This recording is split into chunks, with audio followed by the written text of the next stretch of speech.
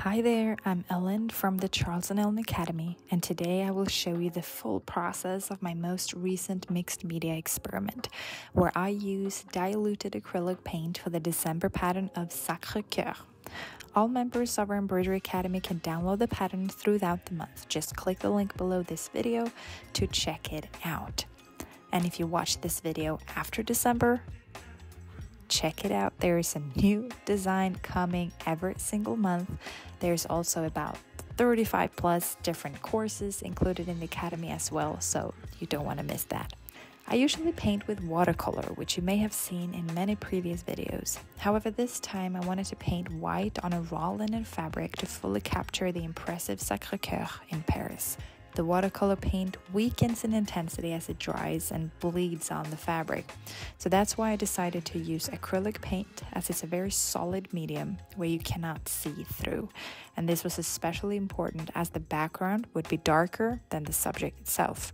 I still decided to dilute the paint with water to not create a too thick and stiff layer on the fabric.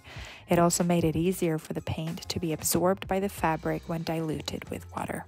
The first difference I noticed compared to using watercolor on fabric is how it doesn't bleed uncontrollably. Despite the water being a so-called traveling medium that soaks through the fabric, the paint never went beyond the area where I applied it. And this made it significantly easier to apply the paint in a way that I wanted and to have it stay within, quote, the boundaries. I decided to mix white and black to incorporate more depth to the image. The most white, and as such the highlights of the building, is in the middle of the different areas, whereas there's more shade in gray close to the edges of the different parts of the cathedral. It would have looked very flat if I had only used the same white for the whole piece. You may see me use some tissues in places where it became just very much paint on the stitches. This quickly soaked up some excess paint and made the stitches visible again. However, I later resorted to not care too much about the excess paint, but instead decided that it added some extra texture. All in all, it was a really fun experiment, and I'm very pleased with how it came out.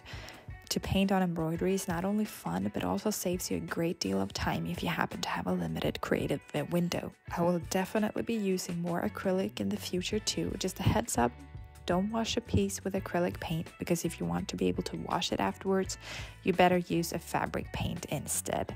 Thank you so much for watching, and don't miss to check out the link in the description to learn more about the Charles & Ellen Academy. Enjoy the rest.